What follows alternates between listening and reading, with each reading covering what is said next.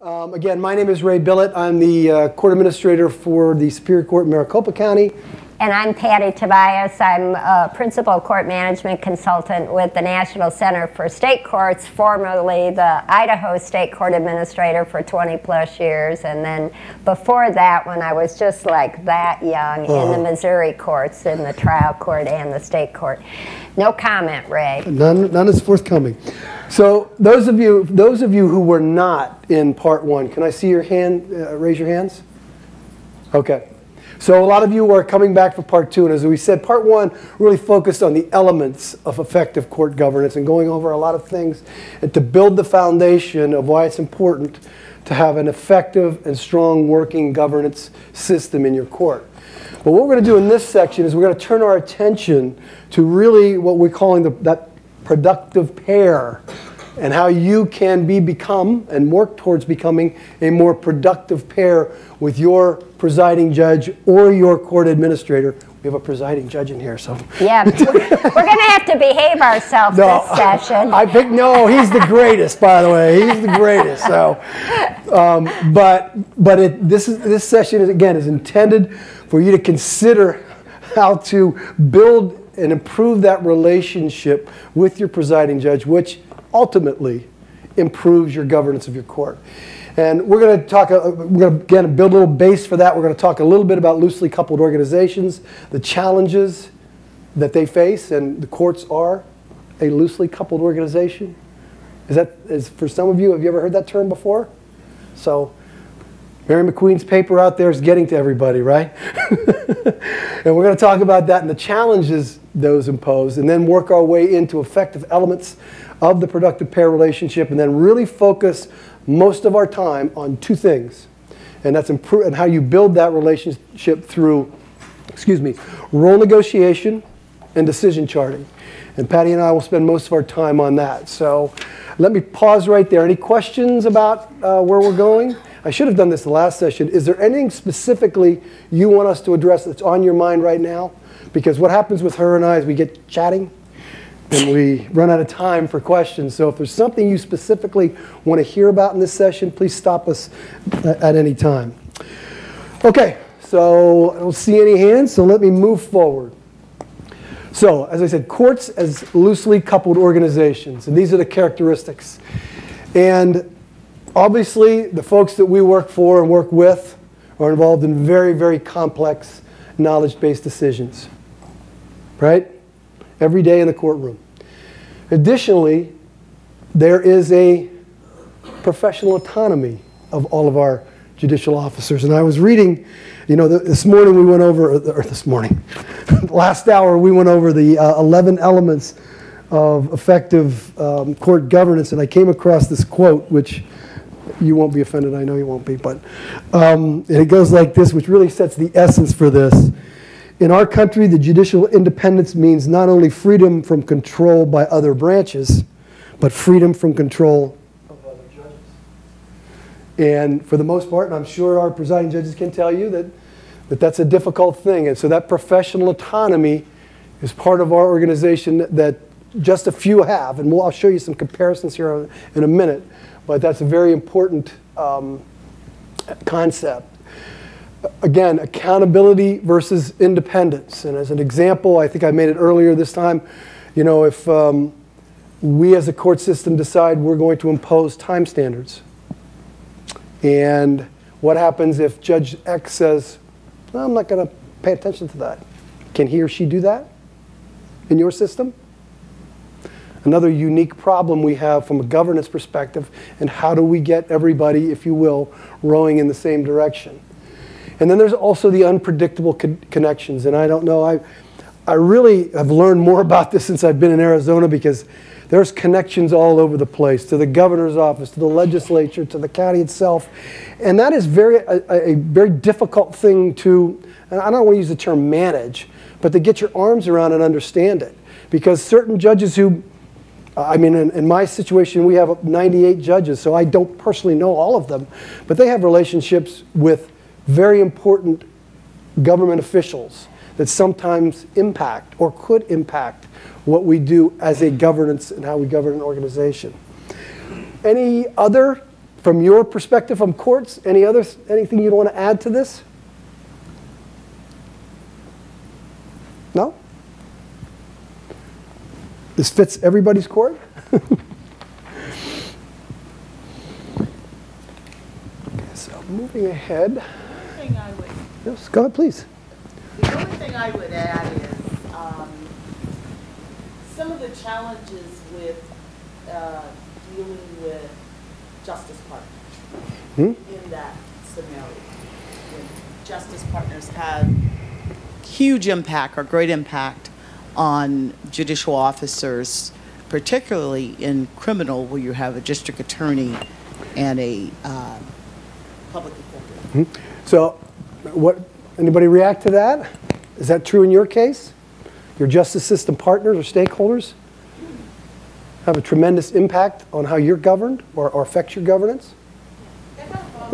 I'm sorry? I didn't hear you. I'm sorry. Here she comes. She's quick. I said that kind of falls under the unpredictable connections. In a way, but I see what you're saying too. There could be not so much a connection, but a policy decision. How many of us are impacted all the time by a certain policy decision? For instance, use your example of criminal charging of defendants. A new policy, a more strict elected attorney comes in, district attorney, and all of a sudden, what happens? We were reeling as a court system to figure out what to do with that and how to react. So, but that's a good point. Anybody else want to add anything to this list? Please. You said productive pairs, and some of us have elected clerks Yes. in our system. So I think it's, I'll say trifecta. Yeah. Rather than pairs, since we're here, right? Yeah. So I think sometimes it's even more complicated because there's a third individual in the mix. Do I have any clerks, elected clerks, or clerk employees in the room? No? Yeah. Clerk employee? Okay. What do you think about what she just? Go ahead. She's absolutely right, especially when it came to implementing technology, Yep. Voila. because that was all within the clerk's purview. Yep. Good points. Excellent points. So I'm not going to spend much time on this, but just to give you an idea of this closely coupled organizations concept, we're not exactly, but if you look at hospitals and the medical profession, or you look at higher education, we have a lot of similarities. You have a lot of professional autonomy. In a hospital, a doctor has autonomy over that patient and can't be told by anybody, I don't know, I'm guessing, that how to treat that person. And and so there's a lot of similarities with it, and but just want to kind of get you thinking about those types of organizations. Ray, as you Yes, can I back up? Last slide. Yes. One thing that strikes me that might be a little different is that for those of us that are in states where judges are elected, you've got one more complicating factor where oftentimes they may see themselves as accountable only to the electorate. Yeah. So, How many have seen that or have heard that in your court? Constitutional officer, exactly. I'm a constitutional officer and I'm accountable to the people, not to the organization. Institution. And that's the problem for government, governance, if you will, is how do you get those people in the government system? Yes, sir. Just to be defensive of the judges.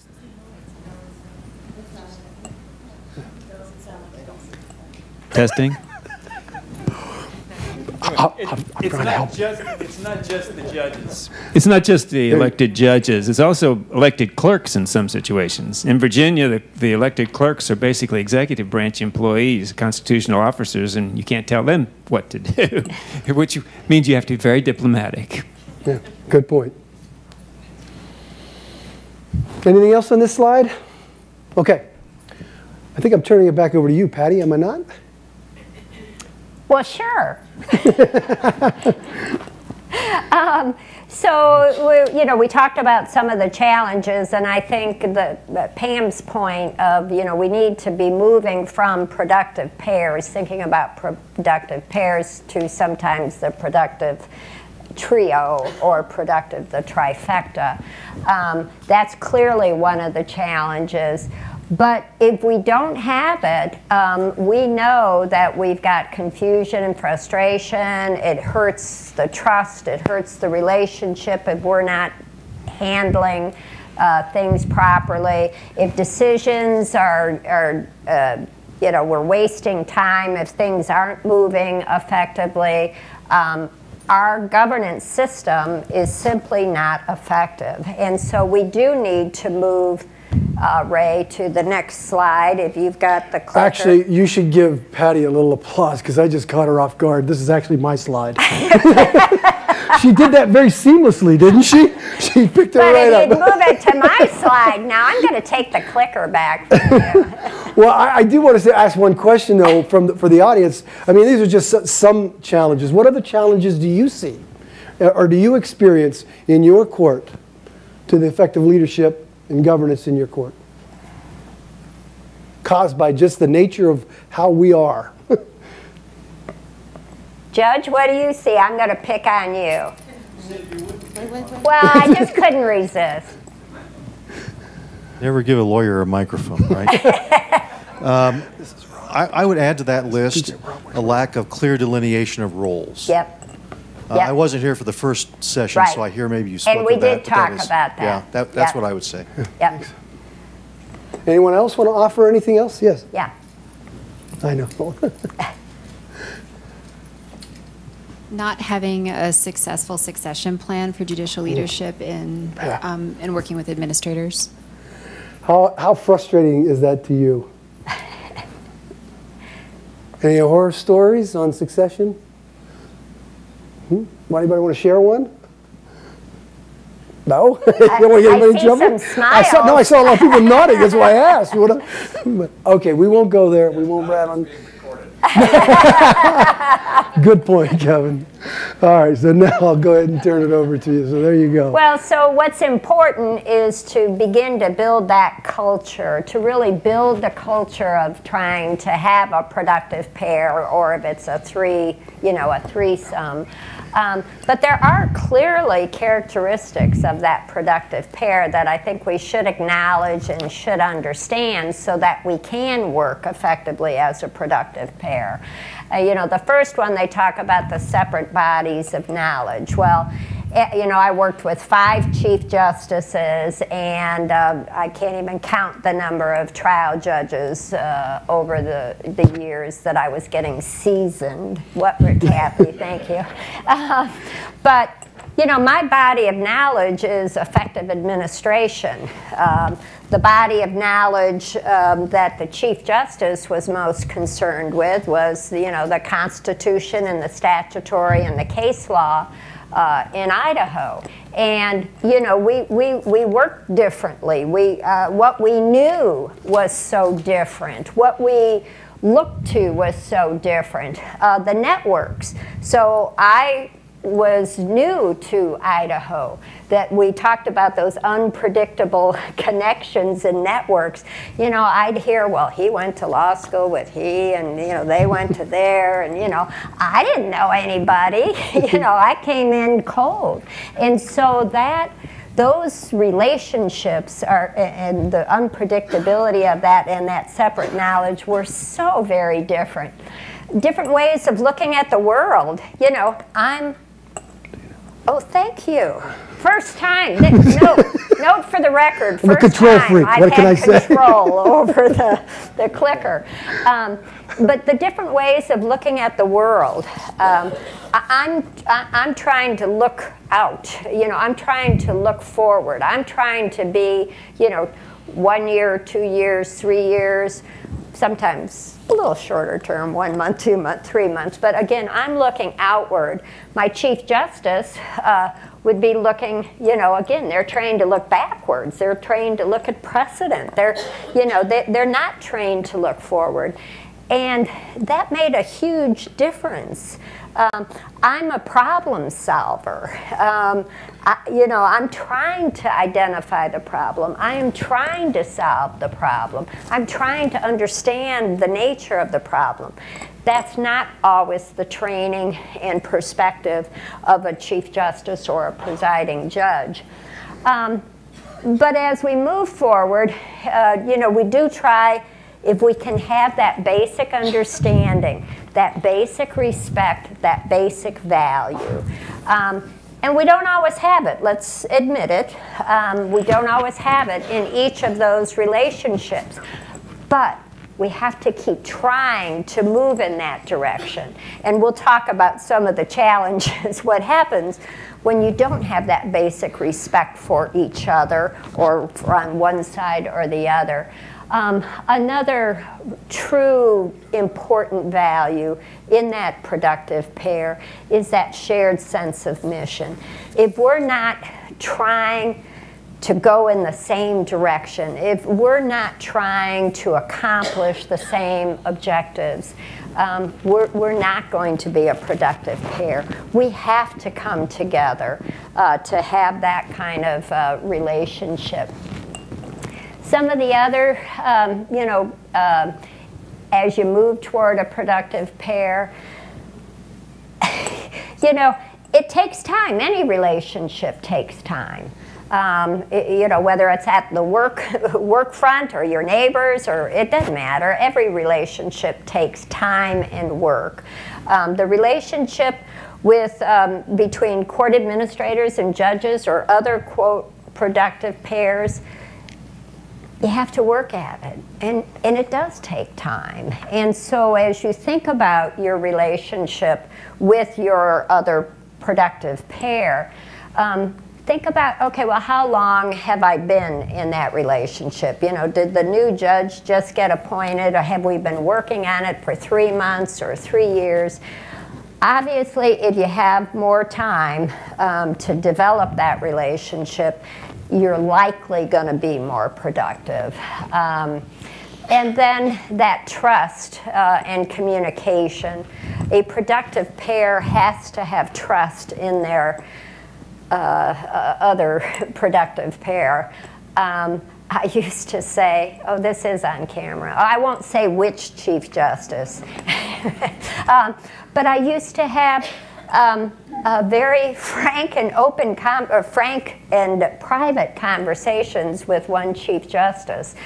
You know, I had to tell that Chief Justice so many times, oh, please don't do that. You know, please don't do that. Let's talk about a different approach or a different strategy. But we had the basic trust within each other that I could say those things privately. I could say when the emperor did not have his or her clothes on. But we have to be able to build that trust in the relationship, to have that kind of conversation like, this is all wrong, and here are the reasons why. This is why we shouldn't go in this direction. But if you don't have that basic trust in each other, you can't have those conversations, and therefore the decision making or the decision that's being made might not be in the best interest of the court, might not be the best decision that can be made.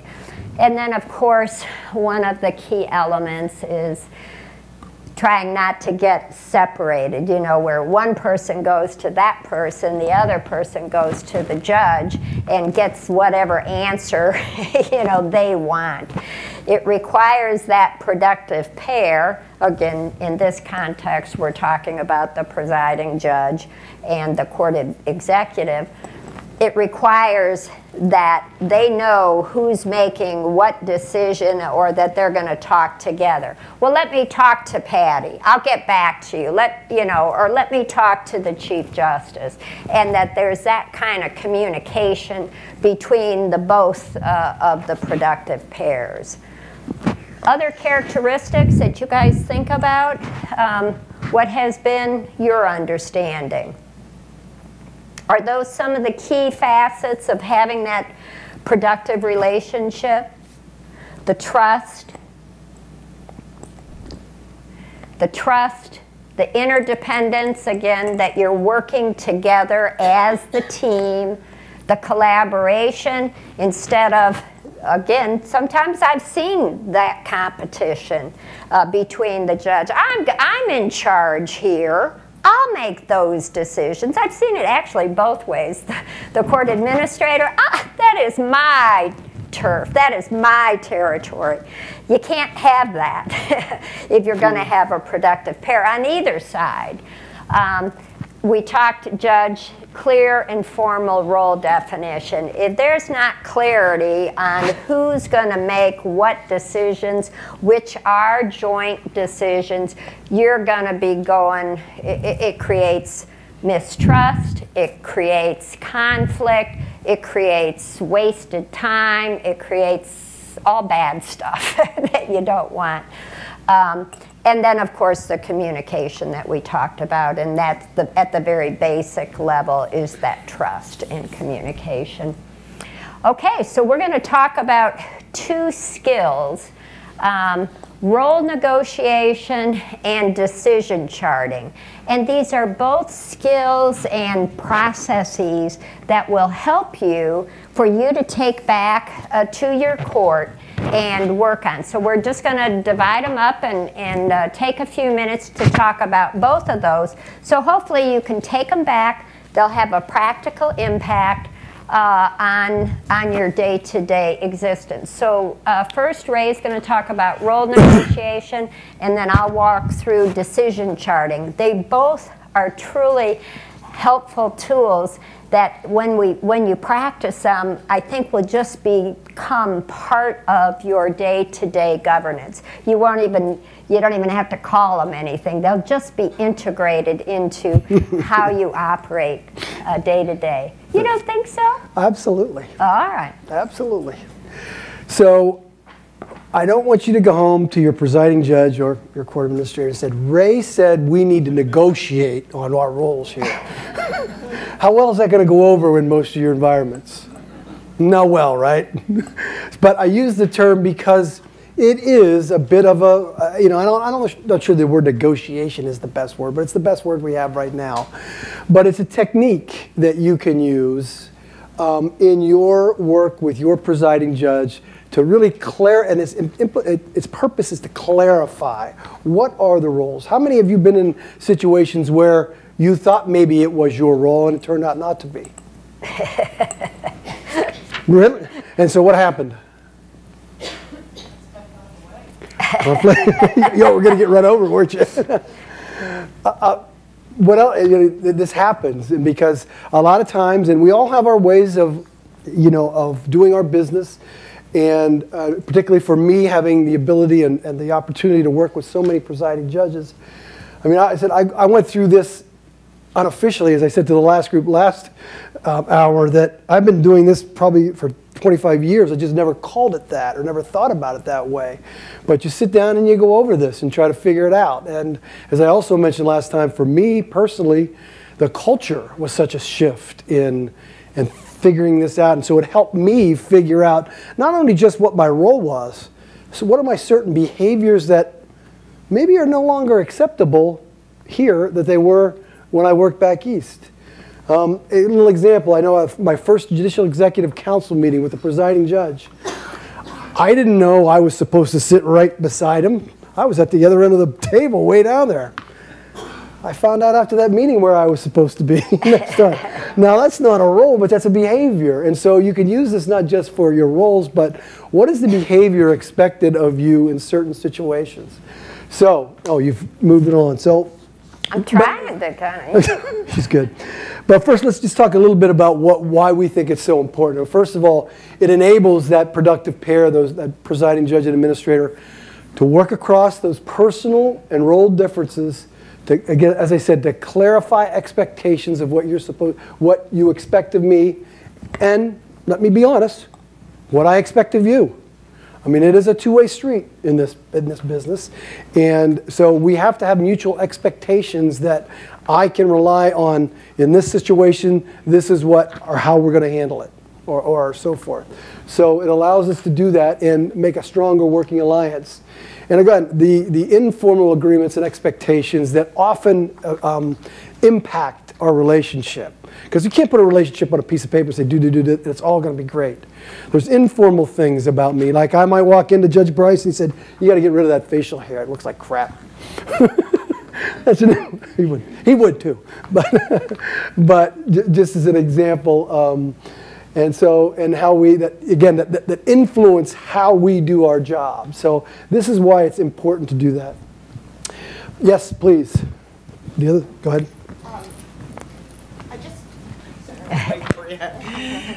I just want to raise, when you're talking about informal, but in formal situations where I just kind of want to know if other courts or other jurisdictions outside of California, if it's the practice of the presiding judge to do formal delegations to the court executive officer or to the court administrator. Well, I think, I mean, do I have a written document to tell me that I take care of this? No, I don't. I mean, and I know even in California, I think the court exec gets some authority via statute. Most via statute. So they don't even, no offense, they don't even need this guy. They can do it because they have the authority to do it. They don't have to get that. So I know that's different than most I don't know, does anybody else, any other state have specific statutory authority and autonomy of the court administrator to do certain things? Anybody? As a state court administrator, I had the statutory authority to do X, As a state Y, court and Z. administrator. But I know in California they do, because I envy you. But often the presiding judge will delegate some of his or her authority to the court executive. Right. Yeah. And I'll speak only for me. In writing. No. No, ours is in writing informal. is totally appropriate. Does any court administrator have a formal delegation of authority, sir? Yes. Again, this gets back to the Virginia.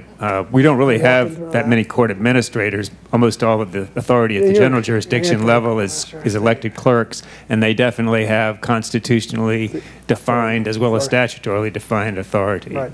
Yeah. But yeah, it's an issue. And I forget what I was saying, but did I answer your question, though, that you were looking for? Yes. Okay. And again, to come back here to role negotiation a little bit, and this is I'm not telling you that this is easy as peasy. There's danger and there's risk to sitting down and negotiating what you're doing. You went too far. Back up, please. See, she gets a little power, and what does she do? Come along, come along, come along. When we talk about negotiation in this, we're assuming that most people in this would be you and your presiding judge prefer a fair negotiated understanding about roles rather than a state of uncertainty or unresolved conflict. And you can read this. I'm not going to read it out. But it assumes that you have two people who are willing to do that. Let's do this. Let's sit down and go through this. And we understand that the outcome is not only better for the both of us, it's better for the organization because, again, it goes to clarity. Go ahead. So we're doing a little role negotiation practice in front of you. I control and the clicker, and I'm trying to move him along. Ray, if you'd move a little bit faster, then I will click accordingly. Go ahead. As you can tell, we've worked together a few times, Patty and I have. But we have fun. Anyway, and role negotiation, again, is focusing on the task. Not about your job, about the task at hand. You're not negotiating what your job is as a court administrator or a presiding judge. You're negotiating over the task. And so be specific about that. And obviously, in any relationship you have, a positive relationship you have to provide honest feedback. We know in our roles as court administrators, sometimes we've got to be careful with how we phrase that, but you need to do it. And that's what really builds the best relationships. Go ahead, please. I'm going as fast as I can. And again, these are the role negotiations, is obviously being specific. Never, as I just mentioned, and at least in my opinion, you're not negotiating over general terms. You want to be as specific as you possibly can so there's no confusion about what you're talking about. Key here is, again, do not give the impression, if you're the administrator, that you are somehow passing some judgment that presiding judge, he or she, really isn't doing this task very well, so you need it. it should be with you. That's not why you want to be there, and that's not going to get you at least some clarity on it. Again, or the motives of that other person. You want to stay away from that as much as you can. And again, a lot of this is just common sense, but timeliness is important. If there's an issue that comes up that should, in your opinion, hey, this is a great thing for us to roll negotiate in the future. But if an issue happens and you wait too long, you lost it. Because the importance of it is gone. You know, if you wait a month, they'll say, well, you know, you start talking about it then, the answer will be, well, wait a minute, we got through it. It was 30 days ago. There's no need to do that. So timeliness is a really important in role negotiation. How do you do it? How do you role negotiate? And by the way, these aren't questions. I don't know where the word question came from, but I wasn't paying attention. I'm not a very good proofreader, just so you know. So you'll see these are not questions. They're basically statements that from your perspective, or even the presiding judge's perspective, this works, that you can use to facilitate discussions. What can you do more of? What can you do less of? And what are you doing that is great, that allows me to be as effective in my role as possible? The way to frame it, because that's not aggressive. I don't think that's confrontational. It's just a way to frame the role negotiation to begin. And you can use any, you know, I need you to be less involved in budget preparation or anything like that, but and the reasons why.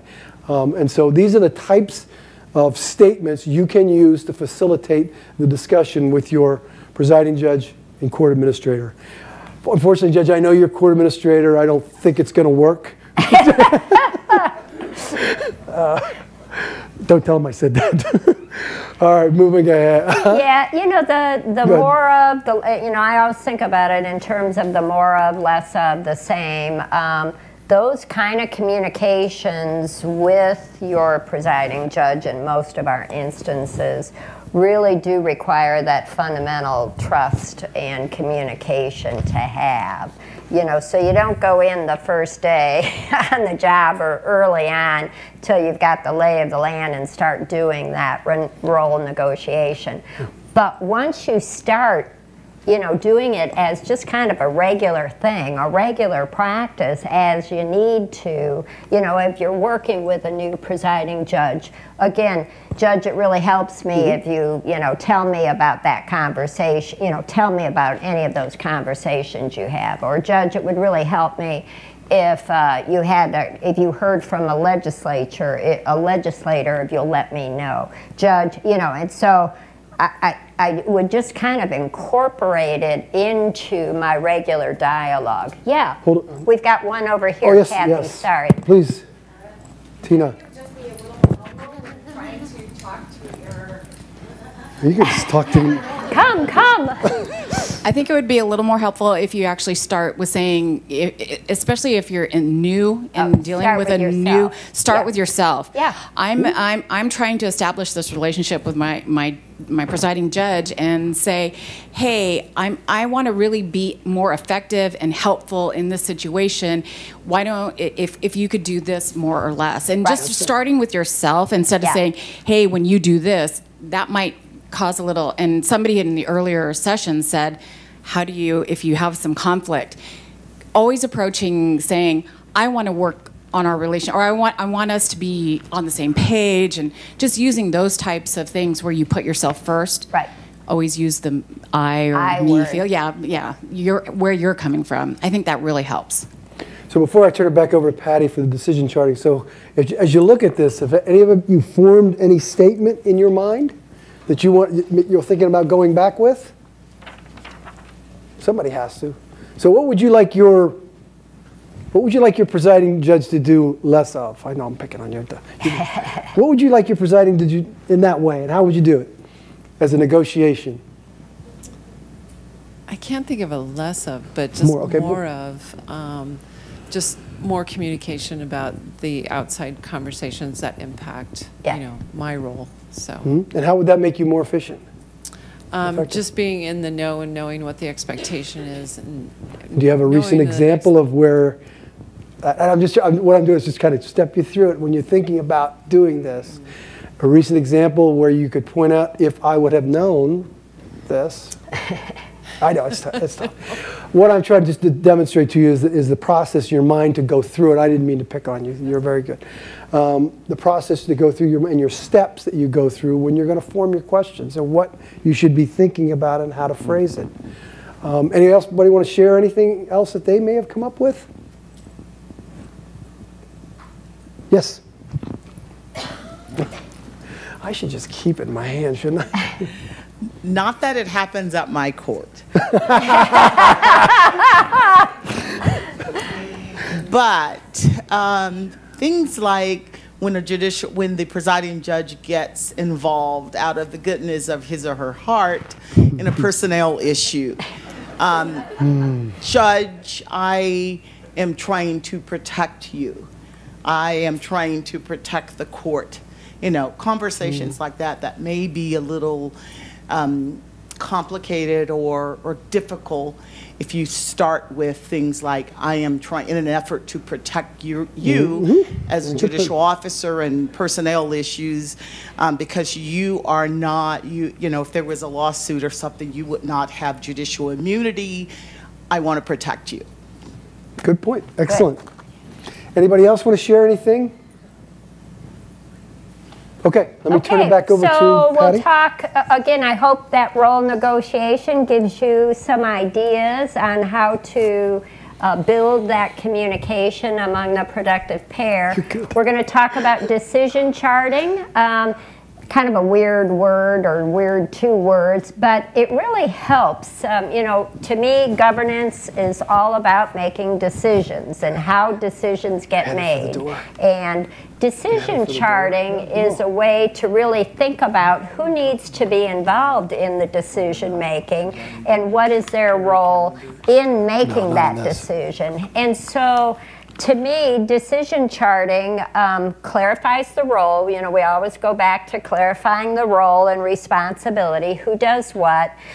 It makes you think about who should be involved at what point in the decision. It helps you think about that process, because decisions are not just, you know, snap and do it. It takes involving, engaging in permitting meaningful input. Where do you need to involve? Who else do you need to involve?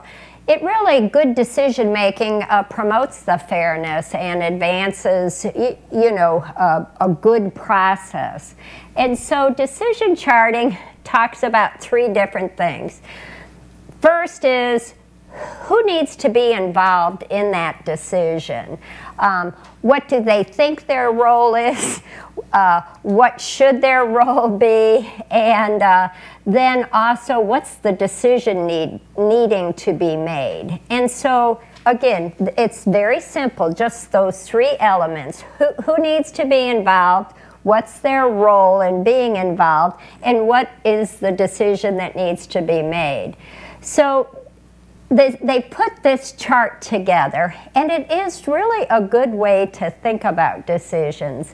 So they call it RACI or RACI. So think about it in terms of who needs to push, who's responsible for making sure a decision is made.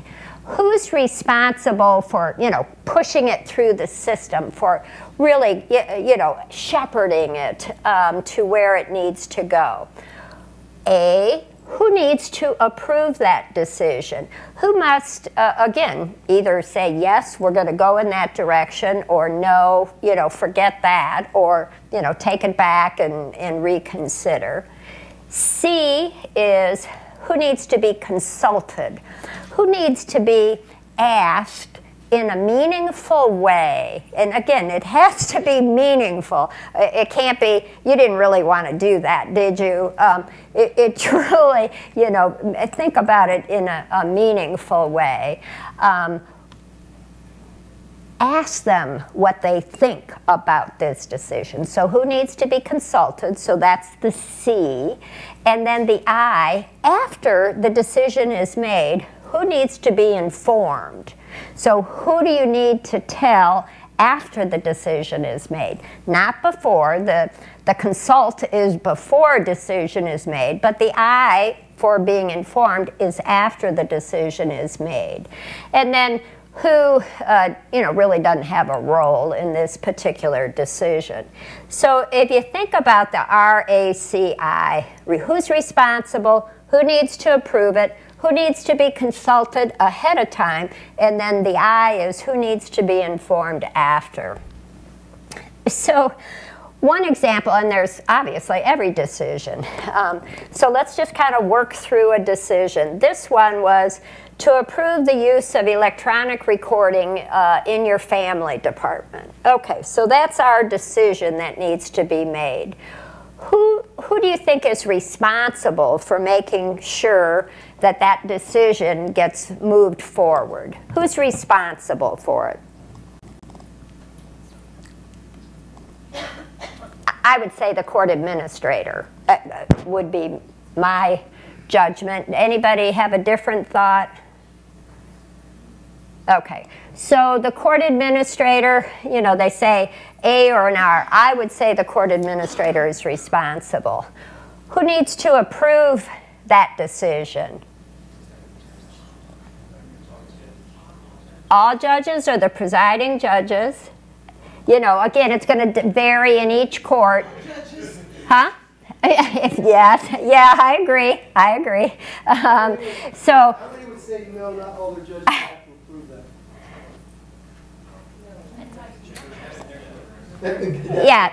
Is how you're structured. That's why this decision charting is so important, because we're all different in the way we approach this. That's why this charting is an important exercise. There's oftentimes there's not a hard and fast right answer or wrong answer, but it's a method of you thinking about it. So before we get to the decision, you've thought about who needs to be responsible for moving it, who needs to approve it, who needs to be consulted about it, and then who needs to be informed about it. Yeah. I was just responding to the question. In our jurisdiction, I would say all the judges would be consulted, but ultimately it would be the presiding judges to approve it. Yep. What are you laughing at over here? Other comments, approaches? And again, it's not the right or wrong. It's a process of thinking about decisions. So let's do another one. Let's appoint a committee. I need my new security committee. Who's responsible for that? I'm always going to take responsibility as the court administrator. You've probably figured that out. Okay, so who needs to be consulted about that new committee appointment? Huh? You sure? Yes. I'm interested to see the various of our cultures. How many people would say this group right there needs to approve it? Yeah. Security or yeah, on this exercise. You want to go back to electronic recording. Let's just go back to this exercise. How many would say, because there's no A there, and when we're building these slides, I'm thinking, somebody get mad at me if I don't put an A there? Because anybody, I think it still goes back to your structure. Yeah, I'm sorry. If you have court reporters that are employed by you, then possibly, yes, they need to be involved. But if you don't and you schedule them from a private firm, it depends on what goal is for the court.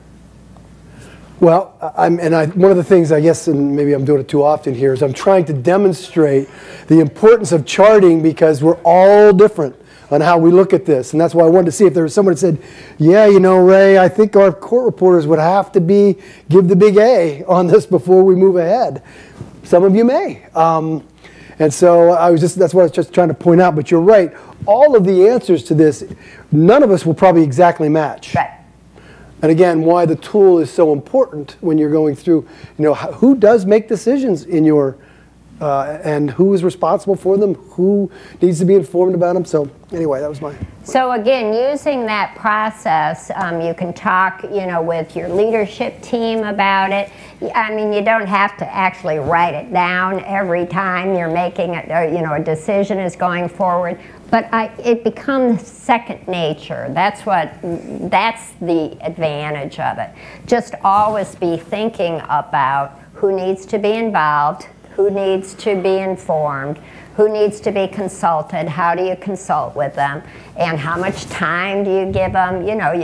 It's a proposed rule, how do you circulate it in advance, how long do you give an opportunity for meaningful input, all of those steps. It's just good governance, and it's a really helpful tool. And if you practice it just, again, as a process, it will become second nature to you, and it is a really helpful way to proceed. Any questions? Do any of you kind of use that anyway? Well, you can build your own little matrix at home. Yeah.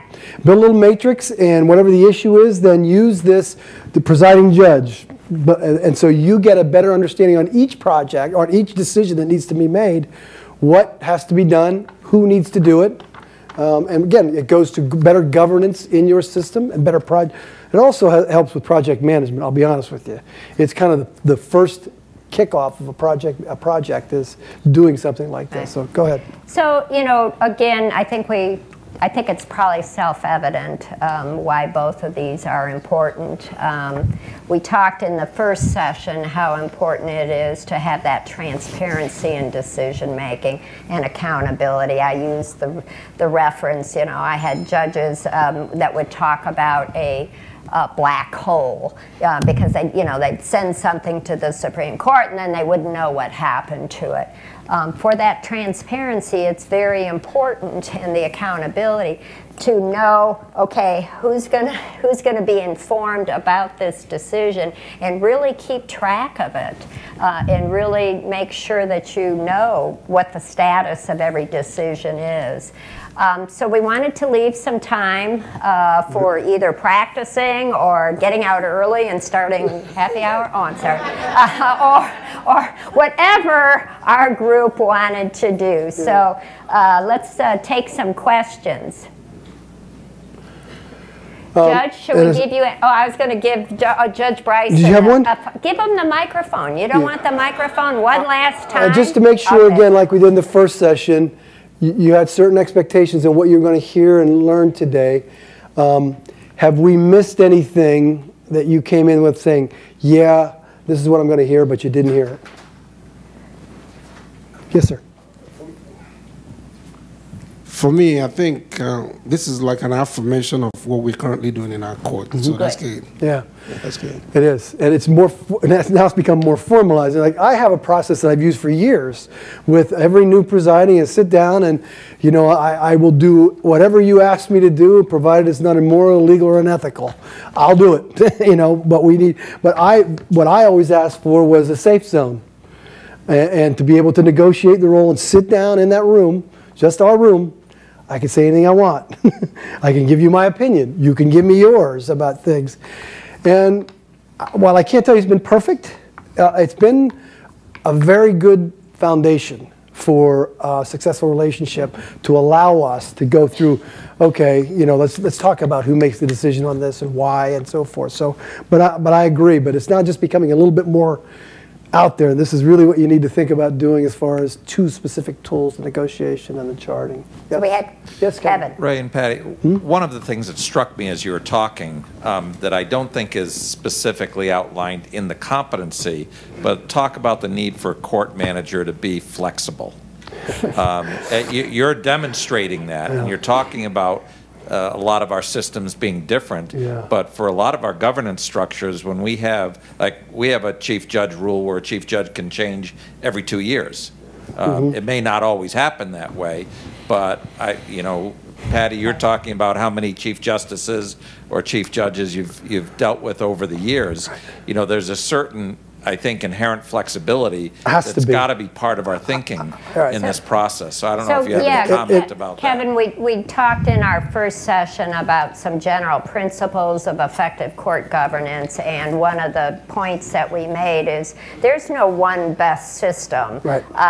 There's no one right way to do this effectively. What is important is to think about it and define it and structure it of what's going to work for you. That word flexibility, you know, I can't think of how many. I used to think I was so flexible that, you know, okay, come on, Patty, you know, step up and say this, you know, but at some point, I was more concerned about the process, and if we were going to go if we were heading in the right direction, okay, well, we might not have gotten as far as I wanted to, but again, that flexibility, as long as we were getting close and going there together, I was satisfied. I think flexibility is a key word, but I do think we touched, and I do think the NACM core talks about there is no one right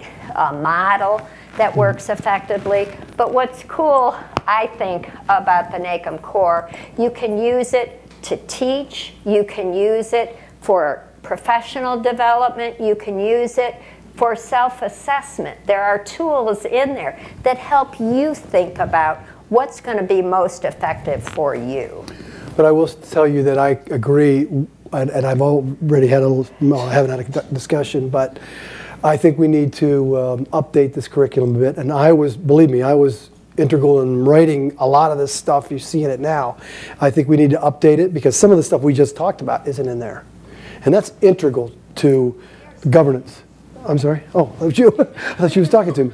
But taking your lead, I think we do have some work to do. And I met our new person from the center who's going to work on this. To follow up on that, we have updated 8 now. Right.